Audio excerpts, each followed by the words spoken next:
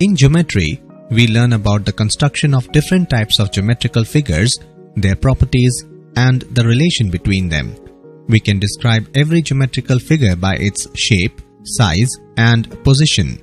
If we have two geometrical figures and one of them can superimpose the other, it implies that both figures are equal in shape and size and can cover each other completely. For example, two rectangles of the same length and breadth and two circles of equal radius. We use a symbol to indicate is congruent to. In this chapter, we will learn about congruent figures, congruence of triangles, congruent objects and congruence. Two objects are congruent if they have the same shape and size.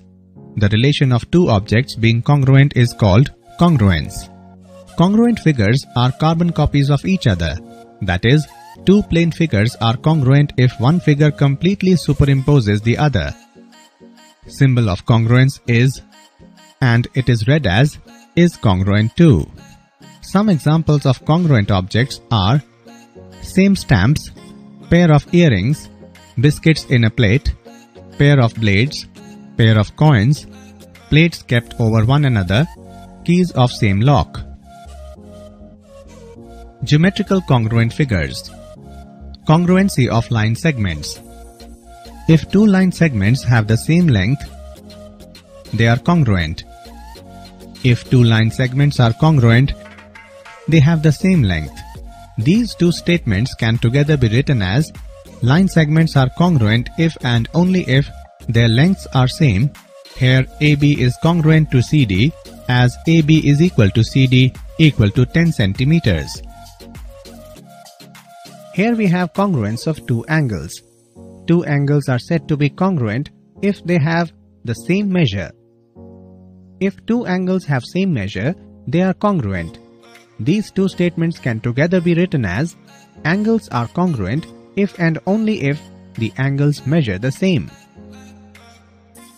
Congruent geometrical figures. Two circles are congruent if their radii are of equal measure. Two rectangles of the same length and same breadth are congruent.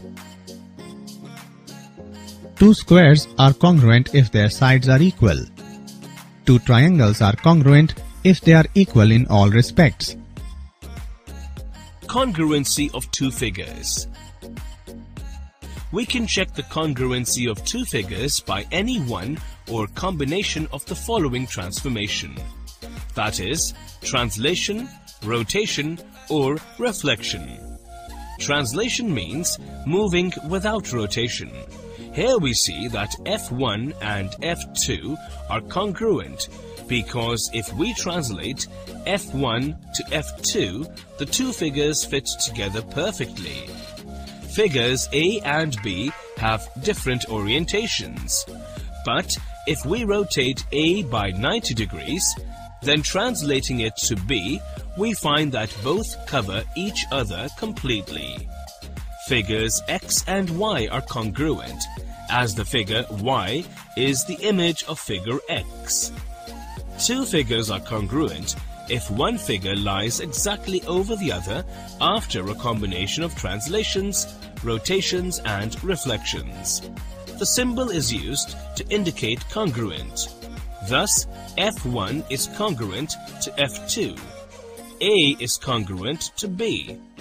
X is congruent to Y in the above figures.